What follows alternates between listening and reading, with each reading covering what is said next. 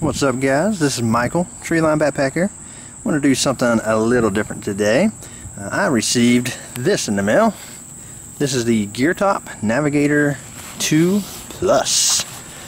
This is a 4-season tent that was sent to me. As I said, I just got this open. I wanted to do a sort of an unboxing, I guess. We're going to set this up, pitch it, see what this thing has going for it. This is a very affordable tent that you can find on Amazon for about 170, 180 bucks. It is a 4-season tent, aluminum poles, all that good stuff.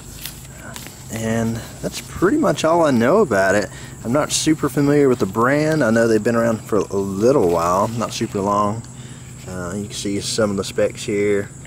Fly sheet square nylon, I guess that's ripstop nylon, seam taped. Pretty basic stuff. Starting out with the initial impressions, the fabric for the stuff sack's not bad. Nice soft thin nylon, I could appreciate that. Interesting stuff sack here. Got these nice cinches, clips, and this is something you don't really see. This is a roll top, so I guess you just slide everything in there, compress it down, roll that and clip it to close it up. So pretty neat. It does have a little heft to it, as most 4-season tents do. Let's go ahead and set this up, see what we have.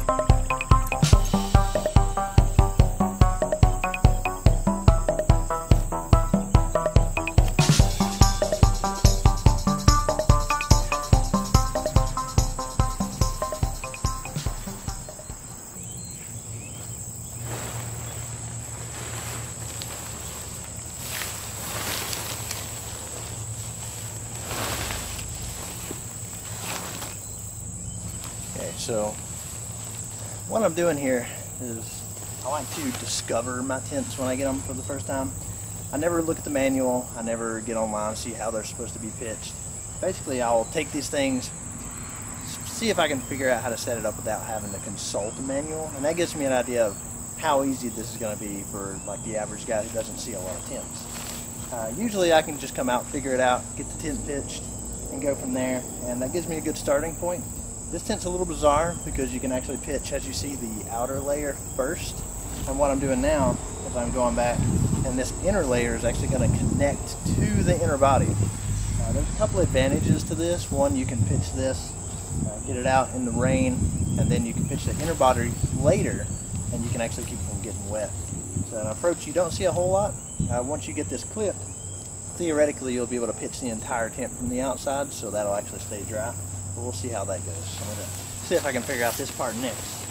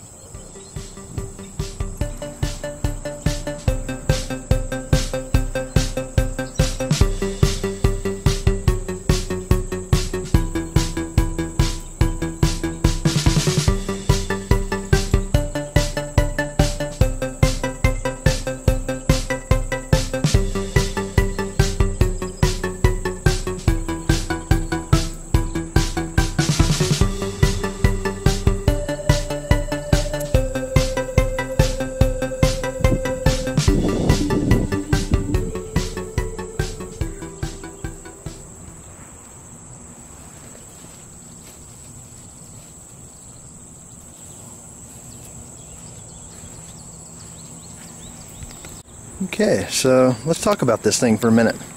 Now, like I mentioned, you can find this for about about 180 bucks on Amazon. So this is definitely a more affordable tent. I'm seeing some things I like about it. I'm seeing some things that I don't. We'll talk a little bit of each about that. I'll start with some of the good stuff. I do see some interesting features. Now, if you look down below, you'll see these. These are basically little snow skirts. You can let these down, and this is going to block snow or sand, any kind of dust from blowing under your tent. If things start getting hairy, you can drop those down. Here, these actually have these little clips. If it starts getting hot out, you can actually tuck this up. And what that's going to do, it's going to come off the ground a bit, and it's going to let air flow under the shelter, which is going to help with condensation. It's going to help with heat. That's pretty nice. We do have a fairly generous amount of stakeout points. Got one in all the major areas. You see we have here one on the side that pulls the sidewalls out. We do have some vents up top. This is pretty soft, so the wind's gonna kind of blow that up and down, but it is gonna stay open, so that's kind of nice. So we do have pretty good ventilation up top at least. Now, one thing that really bothers me about the design is this mesh. This mesh bothers me for a few reasons. For one, when I was up front pitching this, you could see that I was probably having a little trouble getting this pole through. What was happening is I was getting it bent through front, sending it across, then here, the pole tip was jamming into this mesh, getting hung up on that, and I could definitely see a pole eventually jamming itself through those little holes. So this isn't going to be the toughest material. It did slide pretty easily, so I give them that much, but there will be that issue. Another problem that's going to happen, if you're in any real wintry conditions, it starts raining, turns to ice, this is going to build up snow and could potentially form essentially an ice layer. This could turn into a sheet of ice. That's usually why these are solid materials. Not only does it keep your poles dry, the strings on the inside also, because those can get really cold and brittle, the strings, when it gets really cold. But usually it's just to keep this from happening. So you may, if you're in really bad conditions, see that starting to ice up. And it's not too big of a deal while you're using it, but when you try to break this puppy down, not only is that ice going to add extra weight, it could be challenging to get some of the parts across. We do have a decent number of guy lines. We have one on each corner, and what that's going to do, that's going to add some extra stability. When the wind comes through and it blows, it's going to pull not only from the pole, but it's going to pull against the ground here. See that line running all the way back. Now they do use pretty good quality tensioners. I like these. These are really easy to use. That slid really easily into place, and it seems to be locking pretty strong. Pretty good quality poles too. They're actually really soft. There's no hard, like sharp edges, which I'll see on a lot. You have this little string to help you kind of pull it out of the ground, help you see them. So there is that. I did put this one in backwards. I wasn't really paying attention. You see a little notch? That should be on the other side so that the string will catch that and not pull over the top. So when the wind's really rough. But it's holding pretty well anyway, so that's kind of nice. Keep her out for that. That's most of the features on the outside. The fabric is decent. It is pretty soft. I feel like I might be able to tear that with enough effort. For gentle wind, you know, moderate conditions, I think it's going to be fine. It looks like it might be coated once. A lot of times on tents you'll see 2 layers of coating. You'll see silicone, that's for strength, tear resistance, and you also see polyurethane or some other coating applied to there. And that's mostly for fire resistance. And if you get some sort of flame on the tent, instead of catching onto flame, which it will do if it's just silicone, it can actually happen. That polyurethane will keep it from burning. You might just melt a little hole in your tent instead. So that's kind of nice. Now we do see the door up front. I have it open right now. A couple things I like about this. You see this strap here. Now this is going to let you stake out either the door or the side of the door. So if you want, you can stake these out, and it's going to create essentially like a little awning here, so you can stake out the 2 corners just going straight to the ground, or you can stake out the corners like I did, and this creates a little bit of a breezeway. It's going to block some of the side winds, so if you want to keep this front door open, you can definitely do that. So that's kind of nice. I like having features like that. You could probably wedge a trekking pole on the top and have that above your head. So if you have trekking poles, that's an option. You're going to need 2 extra strings. You can hook it in the loops, the trekking pole tip that is, and then run the string back to the ground so you can pitch it that way. Now you probably saw me setting this up. This is how the inner tent body connects to the tent. All you have is just this little guy. You pull this out, you pop it in, and that's all it takes to connect the inner and outer tent. That's really nice. Now if I was to pitch this with this all connected, I could actually pitch this in the rain without the inner tent body getting wet, and that's a really nice feature. I like that. So that's a pretty cool little feature. You can see above us pretty decent amount of headroom, even above the inner body. That gap in there is very important. It's going to let airflow come through, keep condensation to a minimum, keep heat to a minimum. That's always nice. We're going to go ahead and dive inside here. And of course we do have the side vents. These roll back and they clip in place as well. You can see a little tab here, one on the bottom side. Pretty good ventilation up top. We have a couple clips for accessories. I was playing with a little pocket out front before I set the tent up. You could connect that into here, get a little bit extra storage space, so that's nice. Do have a small corner pocket down at 1 foot.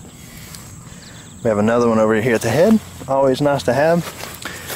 Now this is good to see. I don't know if you can see what I'm looking at. This is a reinforced corner, So what happens is you have a series of stitches here, plus this is sort of like a flappy pocket that forms. And what this does is it keeps the pressure tugging on that corner, and instead it redirects all the tension around the corners here, which makes it a lot harder to tear than trying to just rip out some seam at the tip. Seeing this, pretty cool to see on this price of a tent. Now it is a little warm in there. It is July. It's kind of hard to judge what the regulation is going to be as far as temperature goes, but honestly, it feels pretty good at this point. Having the two bottom vents and the top vent is pretty nice, and the way those corners stake out really lets the air flow through here. Now if you look up top, this door is double zippered. You have a zipper for the inner door and a zipper for the outer. So you can zip up just the inner if you want to, and that's going to block wind, it's going to block rain, at least to an extent. You really want to rely on that rain fly. Or you can zip up just the mesh, and that's going to allow you to have a nice breeze come through. If you have it pointed in the right direction, you can have breeze blowing directly into the tent. It's going to keep the bugs and all that fun stuff out. So that's pretty cool. We do have these straps along the bottom. What that's doing is it's essentially creating the frame or the tension frame of the tent, and that's how you're able to pitch that inner body without having the poles first. Or well, not the poles, but the inner body. So you can pitch that rain fly and then connect this later. That's pretty important. You really can't set up a tent properly with the inner body connecting to the outer like that without having those. So it's good to see those. You can see this clip. If you push that, that's going to release that inner body. And of course you'd have to go through and undo all those little clips also. That's how that works. A little tie back for the door. Always nice to see. Now the tent is pretty decent as far as stability goes.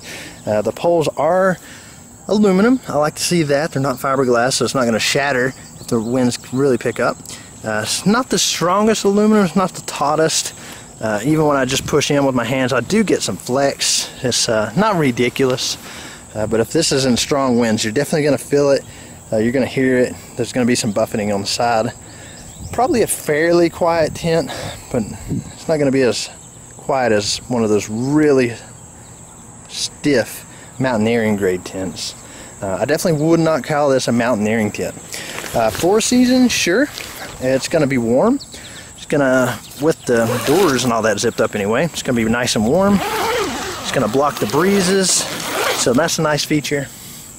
But if you tried to take this thing up on Everest, I have a feeling you'd probably regret it. In order to really give it that quality, you're going to need more guy lines, you're going to need more guy line connection points, stiffer pole system, better quality aluminum. This aluminum is fine, nothing wrong with this aluminum, but the good mountaineering tents are going to be made out of like DAC or even carbon fiber, so they do step up their game on those. But overall, not bad. I'm really pretty impressed with it for the price, 170 bucks. If you're just a casual guy going out on a winter trip, you want to stay warm, you want to keep the snow out, hold up to some, it's going to take rain fine, it's going to take moderate winds fine. If you're on the top of a 14,000 foot peak somewhere and a storm kicks in, maybe wouldn't be the best option for that. But if you're 6,000 to 7,000 feet in a moderate area, staying under a tree line especially, this should be fine. It is a little on the heavy side. I don't know exactly the weight. I'll make sure to post a link to the specifications and all that. Seems pretty feasible for a winter tent as far as carrying goes, so it feels to me like about 7, maybe 8 pounds, which is pretty fair for a winter tent. 170 bucks. This would be pretty hard to beat, honestly. Spend another 100, you could definitely get something a bit beefier that I could probably consider being a mountaineering tent. But in this price range, this is pretty good. So if you have any questions, any thoughts, let me know. I will try to do a full review of this. This is more just impressions, you know, first time I'm seeing it kind of situation. I want to know what you guys think of this process. If you want to see more of this kind of stuff, just let me know. But this is Michael, Treeline Backpacker. Thanks.